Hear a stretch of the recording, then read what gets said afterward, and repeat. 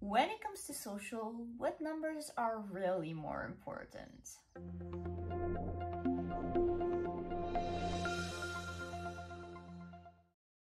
Hey everyone, my name is Sylvia and welcome to my channel.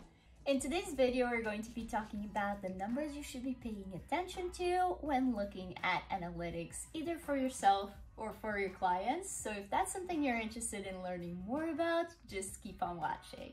I know it's easy, especially if you're new to social media, to look at all the different numbers in the analytics section and then be just overwhelmed and not knowing how to make sense of all the data. So hopefully this video will shed some light on that topic for you. Now, I want to preface this by saying that the specific numbers you will be looking at, either for yourself or for your clients, will vary a lot depending on your overall business goals and your specific social media goals. For example, if your goal is to grow brand awareness, if your brand is new or you're launching a new product, a new service, or a whole entire rebrand, you'll likely be looking at numbers such as reach or Reels views, for example. The reason being, you usually want to start by growing a community before you start actually selling to them. And you do that by reaching the most people possible within your target demographic. Now, if your brand is already established, you may be looking at a different goal such as growth.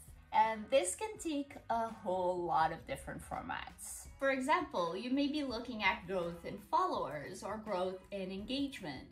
Now, you definitely want to be careful with this goal, especially if the goal for growth is coming from your client. The reason being, you definitely don't just want to grow for the sake of growing. You definitely want to be able to tie that growth goal with a larger business goal.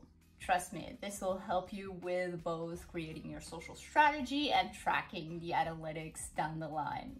And of course, if you've had a stable growth and you're happy with the size of your audience, the engagement rate that you usually get, you may be looking at conversions. Once again, conversions can take a whole lot of different formats depending on both the CTAs that you use in your posts and, once again, your overall business goals. Usually when people talk about conversions, they're talking about website clicks or link clicks in your posts, but this can also look like people sending you DMs. Especially if we're talking Instagram, you probably may want to direct people to DM you, for example, a specific link, because we all know Instagram is kind of limited in linking options.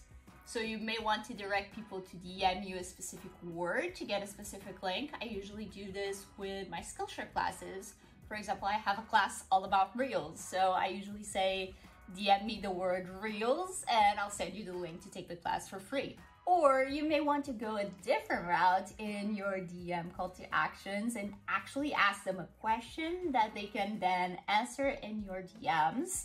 This is perfect if you're looking to do market research, for example, or if you're looking to generate qualified leads. Now, as a recap, the three main goal categories you want to keep in mind when looking at your analytics are 1, brand awareness, 2, growth, and 3, conversions. And if you want to learn how to track all these insights into your very own spreadsheet, I actually created a Skillshare class. And this class not only teaches you how to do it, it also gives you the exact same templates that I use every single month, both for myself and for my clients. I'll have a link down below where you can watch the class and get the templates for free with your very own 1-month Skillshare Premium trial. So go ahead and grab that right now. As always, if you have any questions or any requests, feel free to leave those down below in the comments. And if you enjoyed this video, don't forget to leave me a like and subscribe so you don't miss out on my next one.